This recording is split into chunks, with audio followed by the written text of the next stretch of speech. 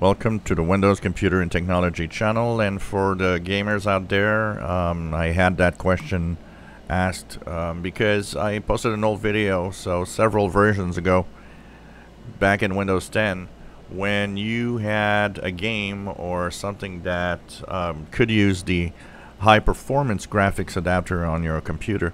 You could simply right click on the game and then choose, run the app with the high performance adapter. They've removed that, unfortunately, and it's sad because I found that to be very, very nice. Just a right click and you could easily switch what adapter you're using for the graphics.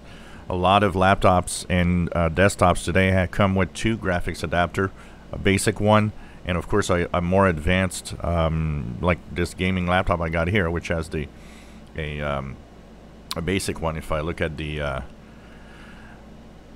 device manager and go into the display adapters, you will see that in display adapters I've got a Radeon graphics, and which is a pretty crappy graphics adapter, honestly, and I've got an NVIDIA GeForce, which is a much more advanced card.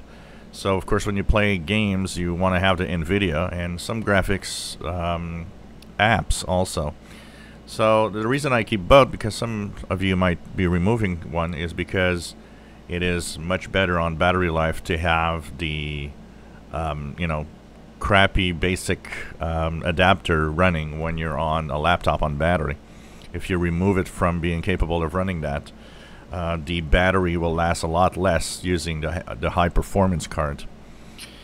Now, how do you choose which games or a game that will be played with, or any apps with graphics that you want to have running on the high performance or not?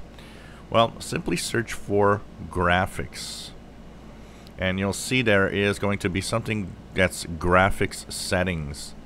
So the graphics settings are in the system, in display, in graphics.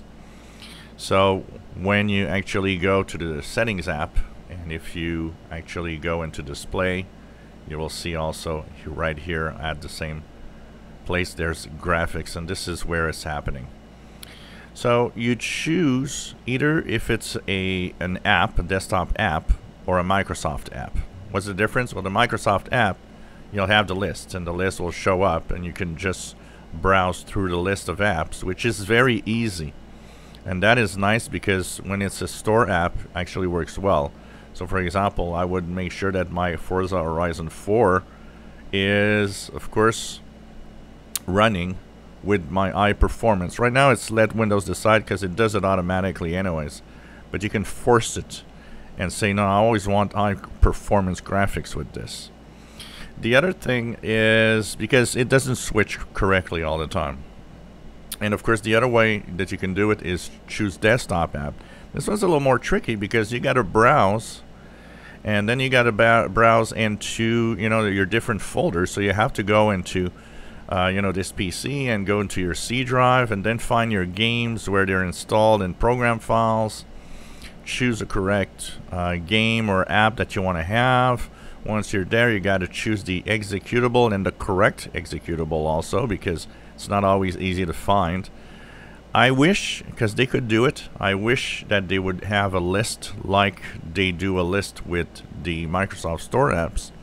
But unfortunately, it's a little more complex with desktop apps. You got to find the executable of the game where it is installed on your PC.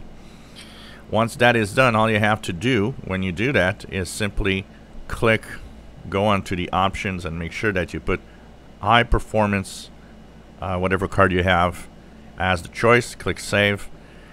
Technically, next time that you run it, it should run in the high performance mode.